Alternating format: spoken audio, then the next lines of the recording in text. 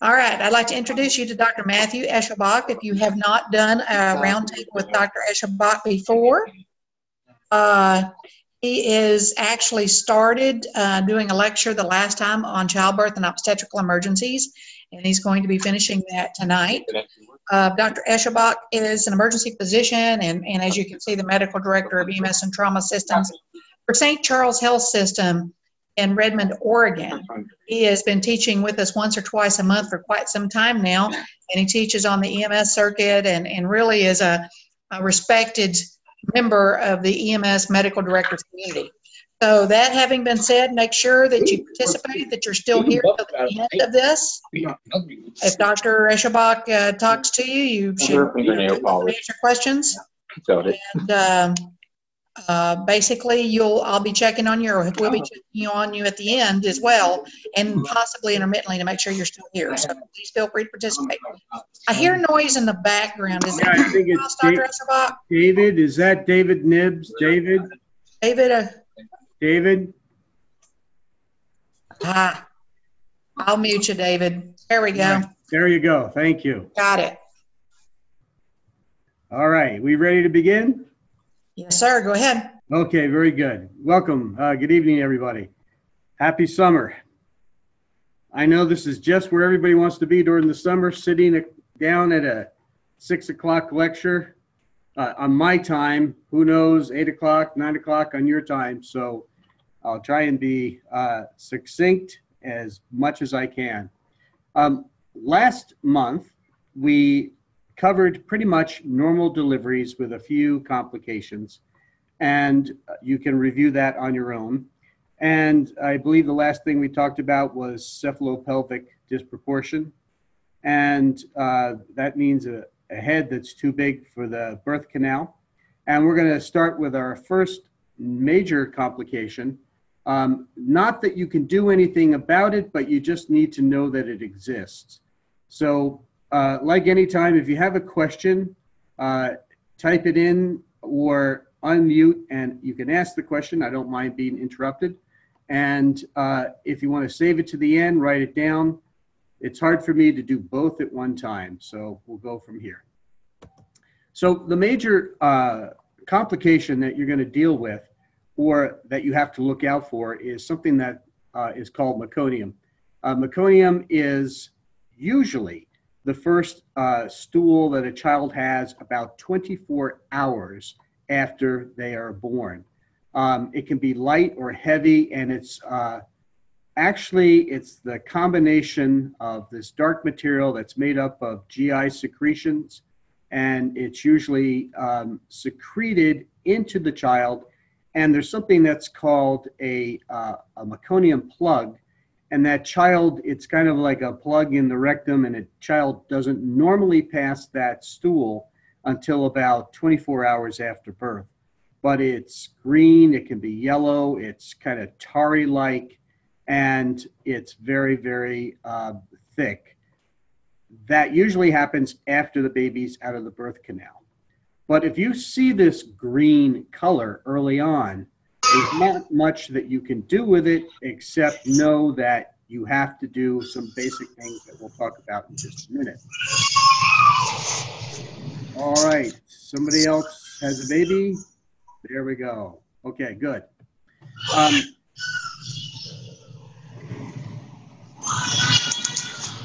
Jane, maybe you can mute somebody? Okay. There we go. So meconium, it is possible to be in up to about 12% of births. If you see meconium, that green color, you know green is not normal. It's relatively common, and it's more common in people who go past their dates. Nowadays, people don't go past dates very much, and it's rarely seen before 34 weeks. It is very, very toxic to the lungs, and it activates something that's called surfactant.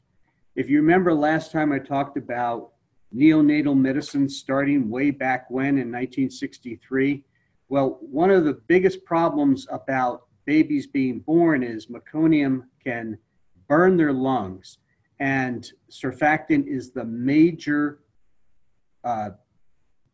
material made by the body to expand the lungs. because remember the baby's kind of scuba diving for 9 months while they gestate or grow larger. So if meconium gets into the lungs and they breathe it into the lungs, that's a bad thing. 35% of the kids who aspirate, that means get it below their vocal cords, develop complications. It could be a pneumothorax. Up to 4% can actually die, and 2/3 of these can have some type of pulmonary hypertension, and it's a bad thing.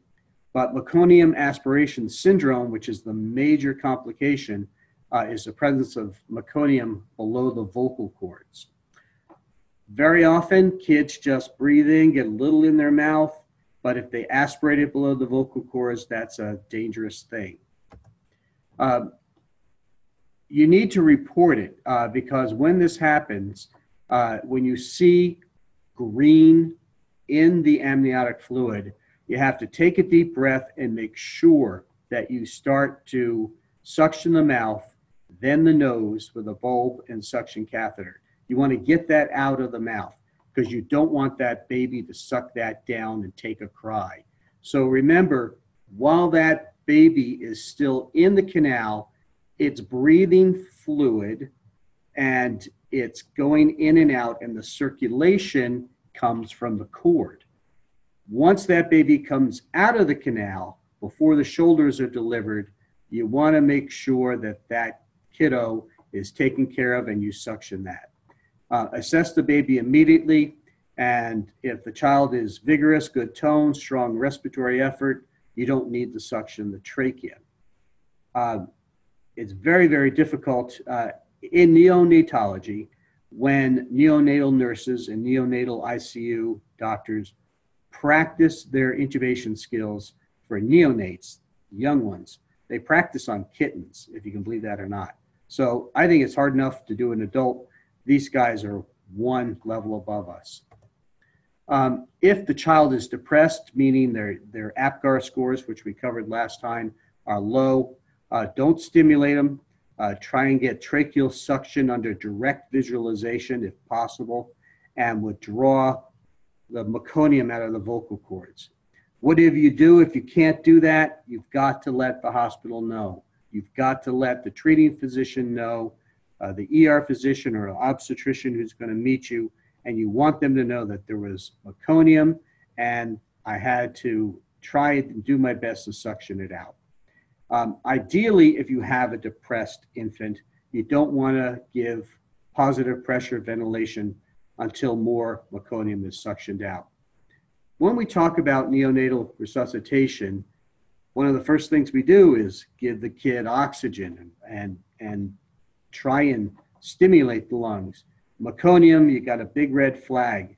Well, what do I do? What if the kid's not breathing? Well, you got to make a choice. Do the best you can to get all the meconium out of there and then start your resuscitation, because you'd rather have a child who has potential complications than not have a child at all. Most often the child will brady down and you'll need to give positive pressure ventilation before all of the meconium is suctioned. You guys carry these little things that are called meconium aspirators. They usually take up space. Again, just as a reminder, it's a very rare occasion when you have to deliver a baby. But when you do, you need to be prepared. Meconium aspirator simply goes up into your suction, and you try on the right-hand side here. That's what you're gonna pass below the trachea if you can to suction out the meconium. All right, now we're going to talk about newborn resuscitation. This is where you're going to think I'm bipolar, because I just told you things not to do, but we'll tell you about things to do with a newborn. You want to make sure some history. Is this baby early? In today's environment, most women have good neonatal care. Most women have regular checkups, but you never know where you're going to go, whether or not this mom has gotten prenatal care. You want to know how far along this woman is. They can usually tell you. If the water is broken and the fluid is brown or greenish in color, suspect meconium aspiration. Is there more than one child in there? Most women know, but there are some places where they may not know. They may come from another country. They may be visiting from another country. They may be uncared for in the country they came from, so we have to be careful. And you want to know if mom did any drugs, which goes to our very, very first question 4 weeks early. If mom does cocaine, she can deliver early. There was an epidemic in the late 80s, early 90s of women who were smoking crack cocaine, and it was probably the #1 cause of early delivery. You want to position the child, position the head slightly lower than the body, and elevate the shoulders with a 1-inch pad if possible. You want to turn the infant's head to the side, suction the mouth first with a bulb syringe, as we talked about, and you want to do this 2 to 3 times, followed by the nose. If the nose is suctioned before the mouth, the newborn may be stimulated to breathe in, and they can inhale the fluid. We talked about that last time as well. So here's a proper way to do it. You take these bulb syringe. You should have them in your kits in the ambulance. I'm sure anyone who's had a child has about 3 or 4 of these things at home, or 1 or 2 maybe, and you figure out what to do with them. They're always good for cleaning out ears or something, but you want to remove the secretions from the mouth and then the nose. You want to gently stimulate the baby, 1 flick against the newborn's heel.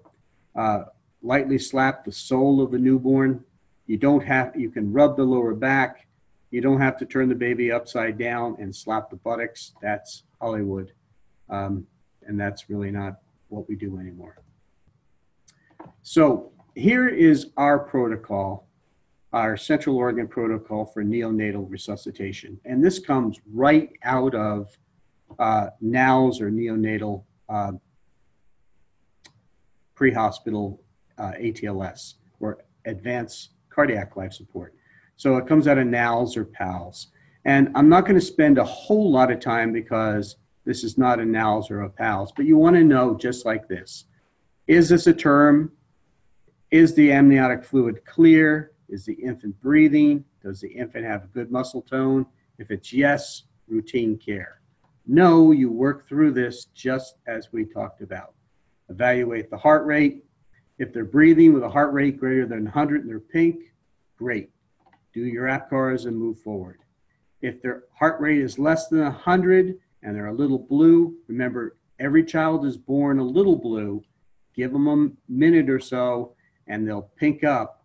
You want to give them oxygen as much as possible, all right? If they're apneic or gasping and they have a heart rate less than 100, positive pressure ventilation. Remember, the caveat or warning here is with meconium, be careful. If the heart rate is less than 60, you begin chest compressions. If it's greater than 60, you follow your tree for ABCs. And then if you need to establish IO, these are tiny, tiny babies. And remember, IO access, even though these are my protocols, I told you this baby is born with an IV within your eye's reach. And you look at the baby, you aim for the mouth, meaning if it's an upside down smile, 2 eyes and a mouth, you aim for the mouth and you start the IV there. We talked about that last time. And then you can give epi, fluid challenge, and you want to check a blood sugar. This is really important. If this kid has a blood sugar that's like 25 or 50, he might just need a little bit of glucose. And you just follow your protocol for glucose replacement. So you can see, if you look at this, 30 seconds, 30 seconds, 30 seconds, things are moving fast, probably faster than you think.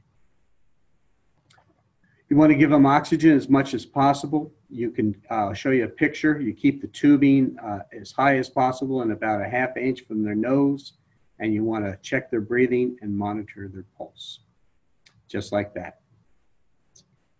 So you can see you don't have to put a nasal cannula on, you just make a little cup with your hands and bring it close to the child, and that child will get plenty of oxygen.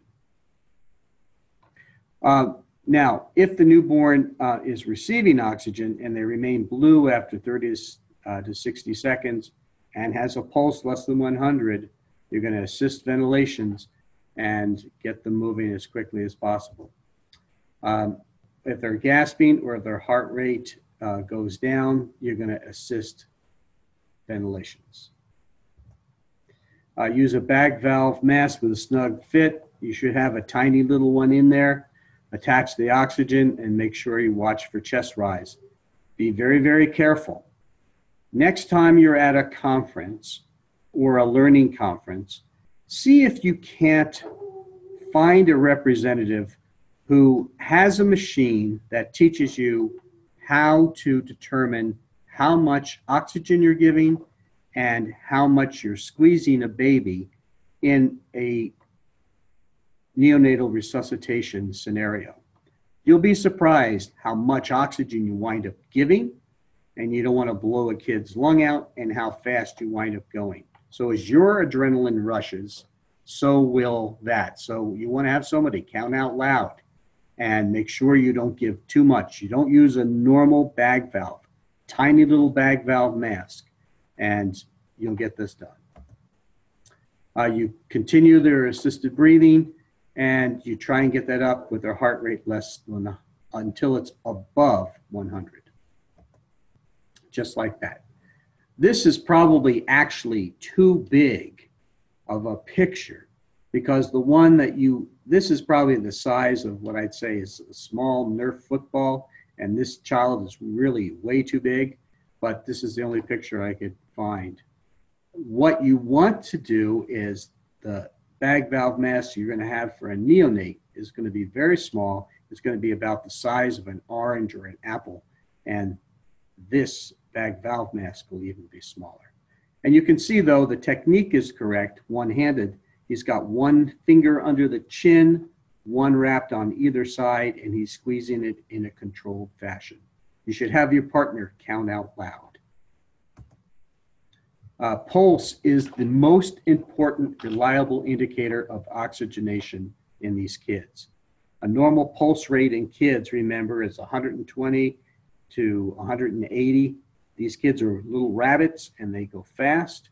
So less than 100 indicates low blood flow.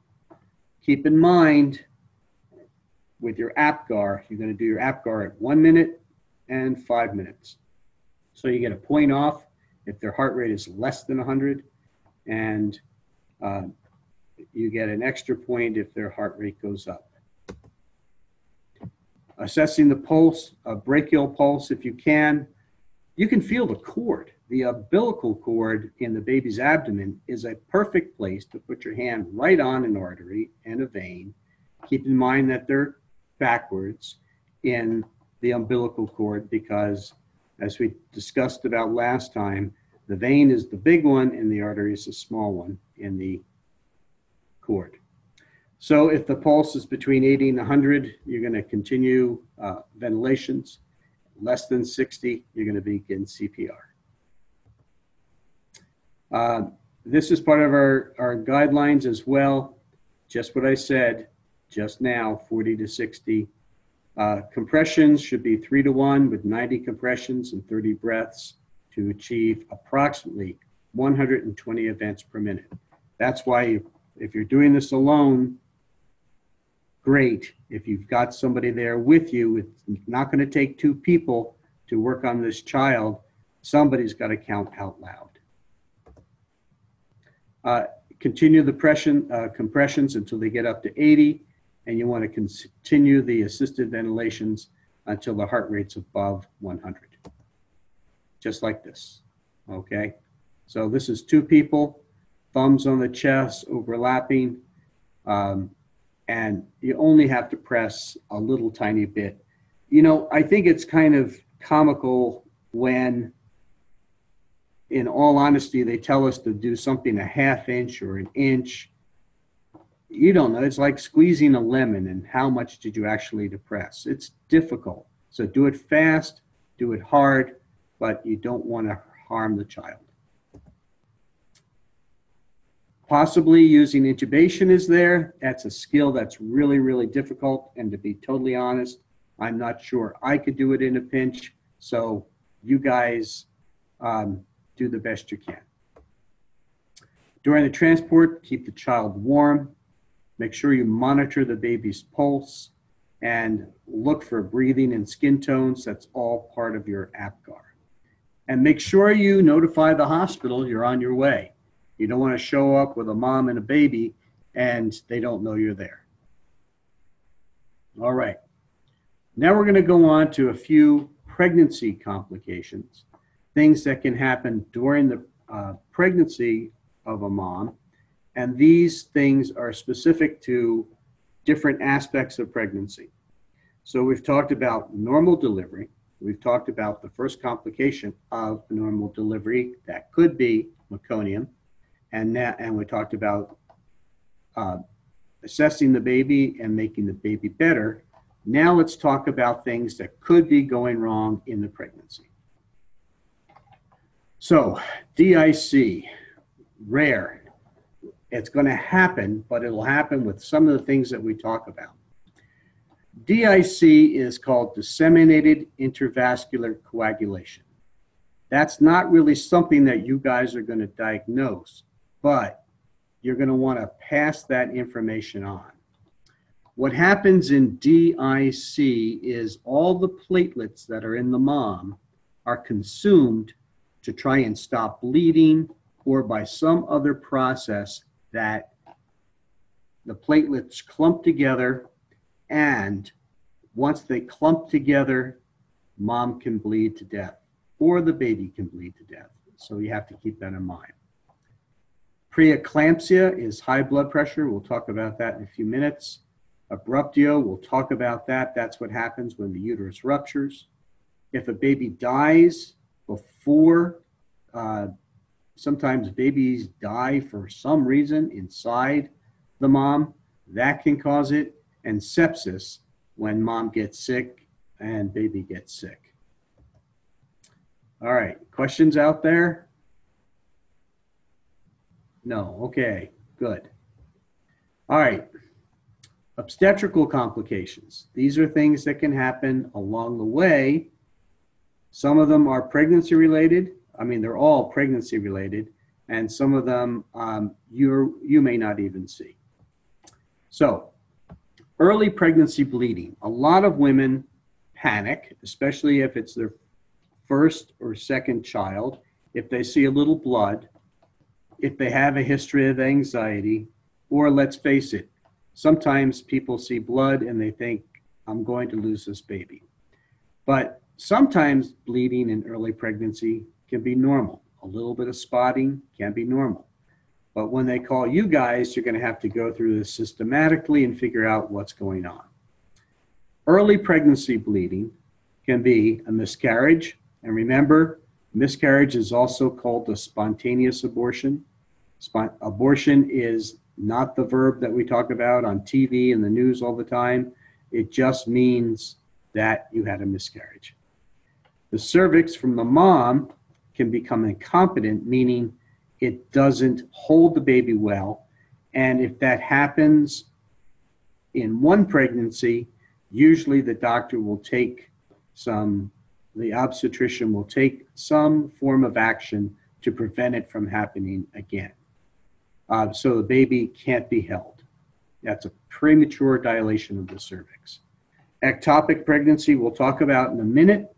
And hydatiform mole, you'll never see this, but it's kind of an odd thing. This is a pregnancy that instead of having a child, a woman gets a positive pregnancy test, and inside that pregnancy is hair and teeth and all kinds of things that somehow the body got fooled that there's a pregnancy going on. You're not ever going to see that, but a woman might pass a piece of bleeding and a piece of tissue, and you're like, what is that, a bone in there? And it's actually a piece of teeth or a piece of hair. And remember from last time, anything that a woman passes that you don't know what it is, save it, put it in a bag, and give it to the nurse in the ER or the doctor in the ER. Miscarriage is any pregnancy that ends before 20 weeks, and that's called a spontaneous abortion. 20 weeks is considered to be the point of viability. Remember that from our last lecture, we said that the needle moves 20 weeks, 22 weeks, 25 weeks, it's all kind of in there. There have been reports where children, I think 22 weeks is really the lowest that we have recorded where a child lived. But remember, built into that 20 weeks is 4 weeks of I'm not sure. So a woman could be pregnant for 4 weeks and not know it, and even have a light period for her first period after she conceives a child. So they might be fooled and their dates might be off. That period is usually very short, a little bit of spotting, and all rules are off essentially. So that child might be 24 weeks and you don't know. Symptoms of a miscarriage, presence of bleeding. They might feel contractions, they might not. They might have abdominal pain, they might not. And if it occurs before 6 weeks, the woman may not even know and just think it's her normal period that came late. It may be thought to be a normal period. Types of miscarriage. You don't really have to know this, but you should know that the terms are there. A threatened miscarriage means there's bleeding, but the baby's still alive. So we see a lot of these. You're going to get a call that a woman's bleeding. We transport her to the hospital. We do an ultrasound. We check the baby's okay. And it's called a threatened miscarriage. Inevitable means it's coming no matter what. There's nothing we can do. Complete miscarriage, the mother has passed tissue, the cervical os is closed, and all the products of conception have been passed through. And a missed miscarriage, the fetus is dead but hasn't been expelled. Again, you don't have to know these, just know that they exist. So here's normal fertilization, going back to, as we said, high school biology and high school health. A normal ovulation occurs from the, an egg is expelled from the ovary. It goes into the fimbrinae, and it usually is fertilized right up here in the first third of the fallopian tube. It then becomes what's called a morula. A morula is like a baby that's now dividing, 23 chromosomes met with the father's 23, and now it's a fertilized egg.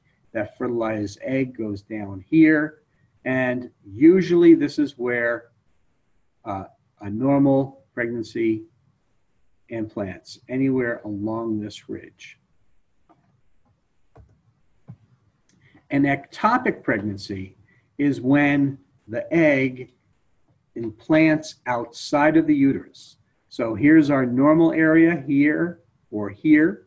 And generally, by the way, a woman ovulates 1 month on the left and the next month on the right. Can she ovulate from both at the same time? Yes. Can she ovulate more than one egg? Yes. Does she have a problem? Did she go to a fertility specialist and the fertility specialist put her on a medicine so that she released a lot of eggs? That's possible too. So there might not be one, there might be two, there might be three, there may be many.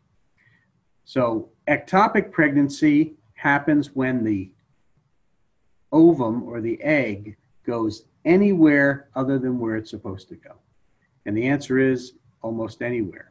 It can be actually happen in the ovary itself, in the tube, way up here in what's called the isthmus, or it can go inside the uterus, find a little place, and it can also go in the cervical region. It can actually fall into the abdomen and still be fertilized, because remember, the swimmers, the sperm just come up and they just keep going until they fall out here. It can actually fall into the abdomen and implant in the abdomen itself. These can be deadly. We don't miss them very often anymore, but they can be deadly if we don't have a high index of suspicion and keep them in mind. So, what are the signs and symptoms? They're pretty simple. You miss a period and they think they're pregnant. You get some tenderness in the adnexa. That's the area kind of below the belly button and above the pubic bone. That's the adnexal area. There could be tenderness there. They might have dark blood vaginally. The pain could be on one side or both sides. And they may have referred pain to the shoulder. I have seen cases where people miss ectopic pregnancies and people go home because they've got shoulder pain, and it's really a pregnancy that's high and to the right. We have to be careful. Treatment, if the tube is unruptured, the doctor can give a shot of something called methotrexate. Methotrexate is used for people who have rheumatoid arthritis, and it actually dissolves the fetal tissue. Sometimes they have to go to surgery to remove the fetal tissue from the tube, and rupture of the tube usually means surgical removal of the tube, and that is considered an emergency. All right, we're going to go on to, that's ectopic pregnancy. That usually happens early. A woman will almost always get an ultrasound by 18 weeks if she's being followed. And by 18 weeks, we can see that the baby goes into the uterus, and we don't miss ectopic pregnancies much anymore. They still can be missed. Later in pregnancy, these are the big ones: placenta previa, abruptio placenta, cord insertion, and placental variations. I'll talk about those in a few minutes. So, abruptio placenta, very bad. That's premature separation of the placenta before the third stage of labor. So if you remember back when we talked about the stages of labor, there's stage 1, 2, 3, and then they deliver the placenta, and this is during premature separation. So here's a normal, healthy baby. He's upside down, like we talked about last time. And here is the placenta, and it begins to separate, and now the woman begins to bleed. It's more common in mothers who have a history of high blood pressure, or they've had more than 5 births. Somehow, some way, there's more of association with lower socioeconomic status. That's probably because these women don't have a lot of money. They may not have access to health care, although in almost every, well, in every hospital in the nation that has a emergency department, you have to have somebody who can handle what's going on with a baby. That's part of the EMTALA law. The last part of EMTALA is Labor Act. And you have these folks who, some people don't get into that system, and they don't get an ultrasound, and they don't know that there might be a problem. So that's that. So with abruptio placenta, you get premature separation. Part or all of the placenta may separate. Causes also include high blood pressure, cocaine, which I talked to you about before, or this woman is in a fender bender or a high-speed accident. Not usually a fender bender, but something a little bit more. So what happens is, let's say she's wearing her 3-point restraint across her shoulder, on her hip and across her lap. She's supposed to put that belt below her pregnancy, and she's involved in a high-speed deceleration injury. Her body goes forward. Maybe the seatbelt slips up, and maybe the seatbelt pulls a little bit of that going on. So that's also a risk factor. Grades of separation, you don't really have to know these, just know that they exist. This is up to the OB doctor. 1, vaginal bleeding with tenderness. Grade 2 is uterine tenderness and tetany. That's a nice word of saying the uterus is tight. Mom is okay, but the baby is stressed, and 50% of the placenta is probably involved by that time. Grade 3 is severe separation, where there is severe tetany going on. Tetany is just like the word tetanus. It's spasms of the uterus. Mom can be in shock. The fetus is usually dead by this time. And then greater than 50% of this surface here is detached. So if you look at this very closely, if 100% is from here to here, if greater than 50, that's considered phase 3. In this, you would suspect cocaine use if the patient has abruptio placenta. Symptoms of abruptio placenta, and this is really key: severe pain. When we talk about placenta previa, we'll see it's painless bleeding. So that's the difference. If you've got a woman who's pregnant and now bleeding, and that pain is not from contractions, that's a bad thing. Severe pain, fetal distress, it's usually darker bleeding, the abdomen is hard, and she has symptoms of shock. You don't want to miss that. A woman who has a little bit of bleeding, we call it the bloody show. We talked about normal deliveries last time, maybe up to a half cup of blood or so, but this is more severe, and it's constant pain, as opposed to pain that goes away with a contraction. The fetus, if you can hear it, is in distress, and the bleeding is dark. What do? Left lateral recumbent position. I showed you slides. We'll go over that one more time. 100% oxygen. Treat her like a trauma victim.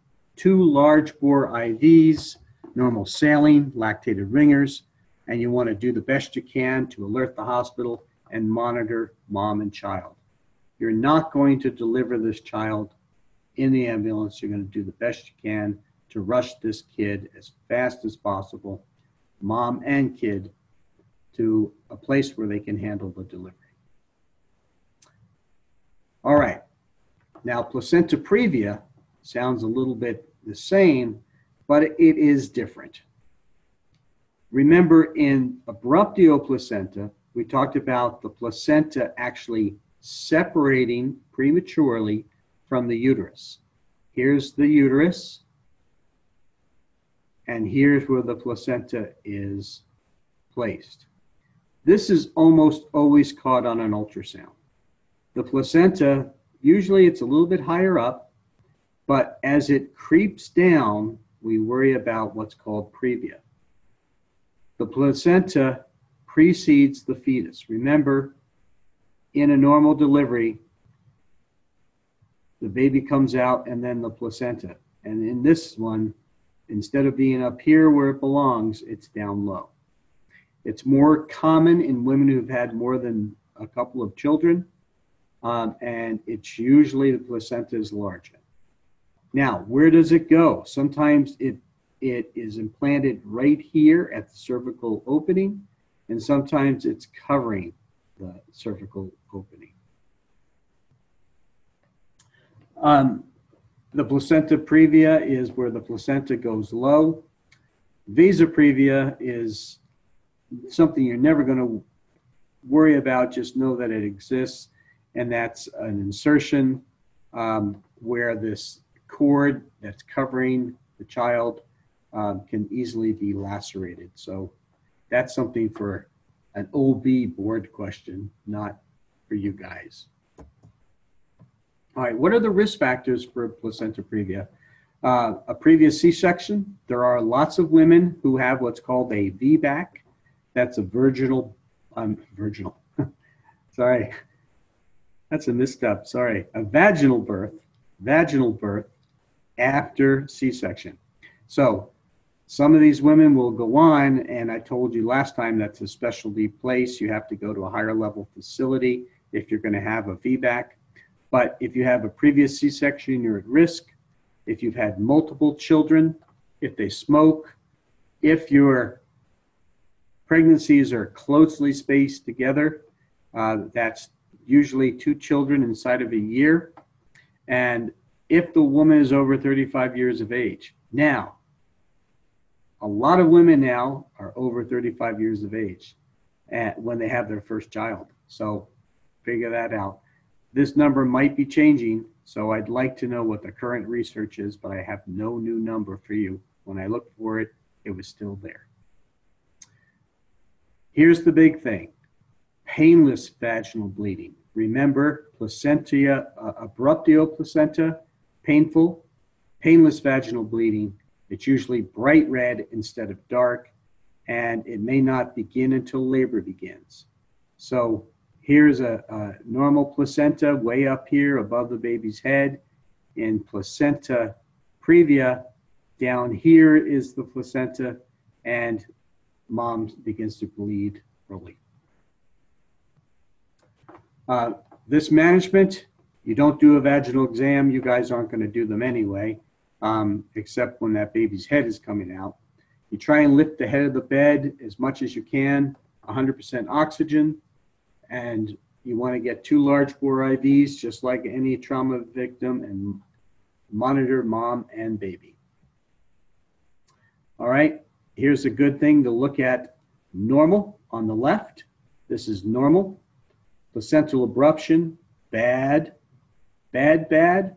Blood and placenta are separating. And placenta previa, not as bad, but you have to be prepared. All right, and these are our protocols, the East Cascade EMS protocols, and it tells you 2 simple things. It occurs in the 3rd trimester. Lower abdominal pain and the uterus becomes rigid. Shock may develop. That's probably something that you need to, those 2 things are things you need to know. Previa, cervical opening can result in vaginal bleeding through the vagina, and the infant needs to be delivered, usually via C-section. You guys aren't going to do that unless I said, well, you guys shouldn't have to do it. Preeclampsia. This is a deadly disease if it's not taken care of. Compromised metabolic activity in the mom. She gets sodium retention. She gets decreased renal function, and she gets a decrease in her urination. Alterations in the vascular activity, the vessels become a problem, and you get an increased CNS activity. Classic triad is high blood pressure. Keep in mind 120/80 normal blood pressure, right? In a pregnant woman, it might be hypertension. So you want to know what was her blood pressure before she got pregnant. So if somebody's 90/60 and then she goes up to 125/80, that's greater than 30 millimeters of mercury, that could be a problem. So don't be fooled. They get sudden weight gain and they get edema to the hands, the face, especially, and they can get the lower extremities. This is pathogenesis. You don't want to know what this means. Just know that there are bad things going on. Things like diabetes are risk factors, and the child is not getting enough oxygen. The child slows down in its growth. Preeclampsia leads to eclampsia, and I'll talk about that in just a minute. It usually develops after the 20th week. So Remember we said about 20 to 22 is when that baby, you can feel it at the belly button. It can be mild or severe. They can get increased hyperreflexia. They can get headache. They can get visual disturbances. They can get nausea and vomiting. And the worst case of OB that I ever took care of was a woman who came in preeclampsia, and I did everything I could to save her and save the baby, which I did. But it's one of those times in your career that you say, I hope that never happens again. And thankfully, knocking on wood, it hasn't happened to me yet. Or since, but it did happen to me. All right, the definition of high blood pressure in pregnancy, like 140/90 previous, consider 125/75 prior to 32 weeks. So if you get an increase in just 15 millimeters of mercury, that could be considered hypertension in pregnancy. So let's say you've got 125/75, right? And now it's up, that could be high blood pressure. Eclampsia, the symptoms of severe preeclampsia are seizures, very, very bad, coma, and hypertensive crisis. We'll talk about how to treat those in just a minute. Management, try and get them in a quiet room. That's not going to happen in all honesty. You want to get them in the left lateral recumbent position. Remember, that's the position where the mom is laying on her side to get that baby off the aorta. So you want to lay them on their left side. Oxygen, 2 liters of fluid, 2 IVs started as quick as possible, and magnesium. This is a lifesaver. You don't, the woman's having a seizure, or she's getting to the point where she might have a seizure, Ativan is not the answer. Valium is not the answer. Versed is not the answer. Pregnant woman, seizure, magnesium. All right? I'll talk about antidotes in just a minute. Consider sedatives. You can consider sedatives like Ativan, but that's not the treatment for a seizure. Diuretics, antihypertensives, and anticonvulsants are all possible. These are things that the ER doctor is going to do as soon as that baby gets there. He might be, if you're still carrying Lasix, he might tell you to do this, but you guys should all be carrying magnesium, and that's important. What does magnesium do? It blocks the uptake of acetylcholine, relaxing the smooth muscle. It depresses the central nervous system. 2 to 4 grams is given, and then you put an infusion 1 to 3 grams per hour. In a seizure, you're going to kind of push this a whole lot quicker. Hopefully I have that picture for you. What are the side effects of magnesium? Drowsiness, flushing, they can break out in a sweat, hyporeflexia, and hypocalcemia. When we used to place, and they still do this, if a woman goes into preterm labor, one of the treatments might be she's placed on a magnesium drip by the obstetrician. And the poor medical student has to go in and check, or the nurse, check reflexes every hour to make sure we're not turning off all of the reflexes. Because one of the reflexes we don't want to turn off is breathing. That can happen. And then low blood calcium. So when is toxic from magnesium? When there's no deep tendon reflexes or you get respiratory paralysis. This is the same as giving somebody succinylcholine, although it works in a slightly different fashion. Too much magnesium is bad. You guys aren't going to do drips anyway, but you're going to give magnesium if they have a seizure. The antidote, calcium gluconate. Pretty easy. Calcium, magnesium are constantly fighting each other. If you give too much calcium, magnesium can go low. If you give too much magnesium, the calcium will go low, and they serve as antidotes for each other.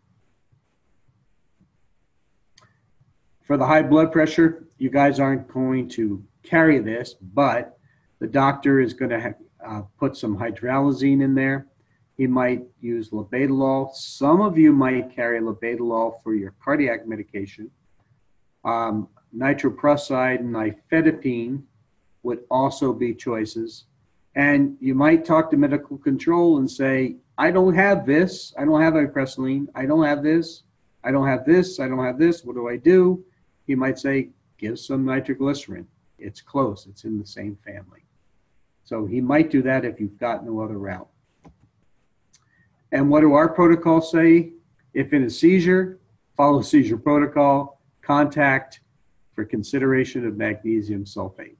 So I'm giving you a deep dive, and your protocols probably say something like this. Follow seizure protocol, right? But if you've got a pregnant person, you're going to give magnesium first and then start thinking about the anti-seizure medicines. If you're lucky enough, you might have a pregnant patient who's having a seizure just because she has a seizure and she's got a seizure disorder. So just like anything else, your history is important. Your history has to match your physical. You might not have anything, then you're on your own. So this is a real case presentation. 28-year-old girl, para 2 means she's been pregnant 2 times. Gravid 2, para 1.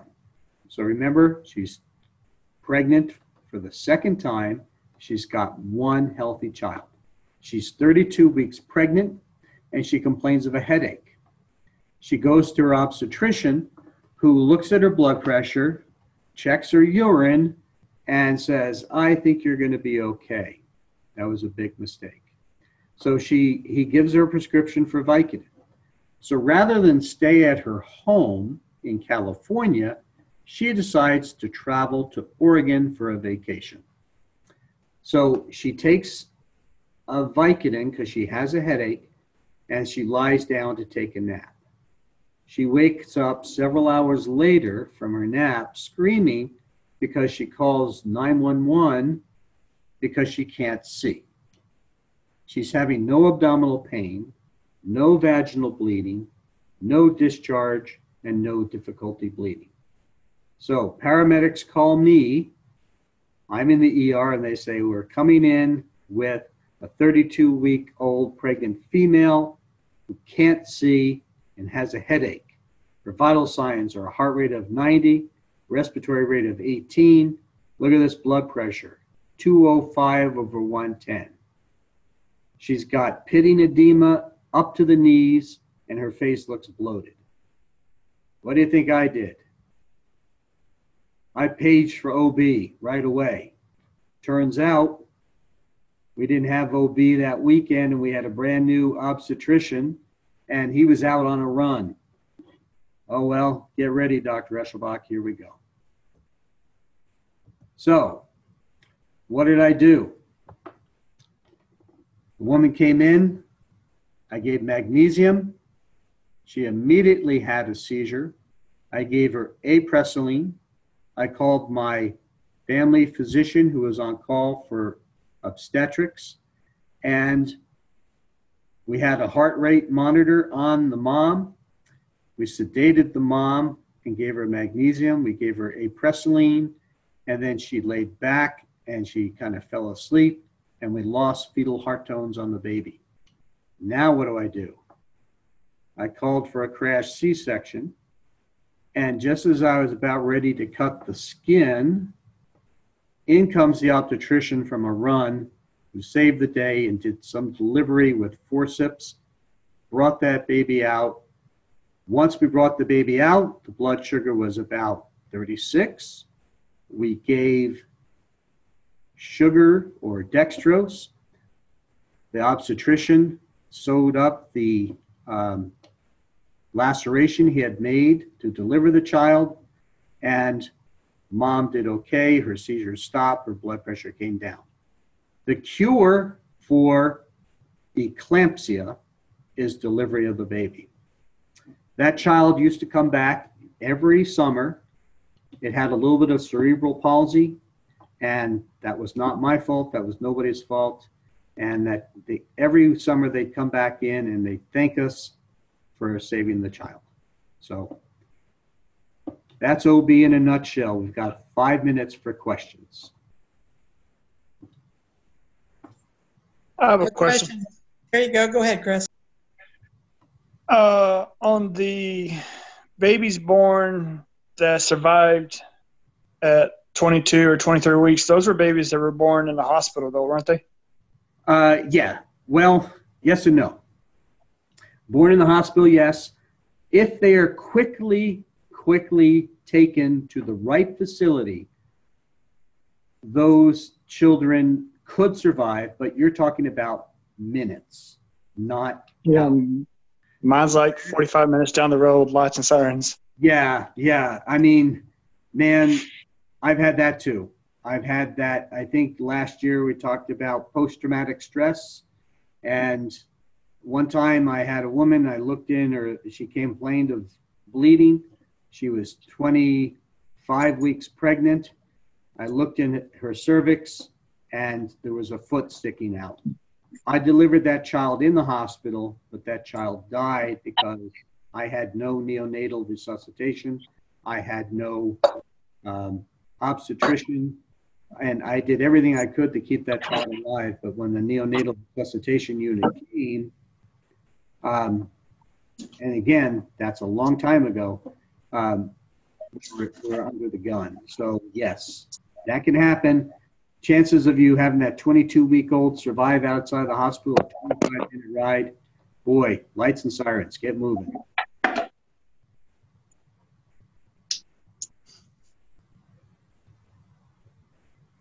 Any other questions? All right, so what I expect then, if you have no questions, is tomorrow when you're on shift, we're volunteering, and a woman comes in bleeding and abdominal pain, what do? You're going to have to go back and watch this lecture over again. Other than that, you guys have a great summer. Any other questions? Jane? Anyone? Thank you, sir. I appreciate your time tonight. Great lecture. Thank you. All right, everybody, I've got your credit posted. And for you, Jesse, I went ahead and gave you credit for a chat room since you're not in B2 yet. So thank you all and have a great night. Jane, I will figure out next month as soon as I get my schedule. Absolutely. Thank you very much.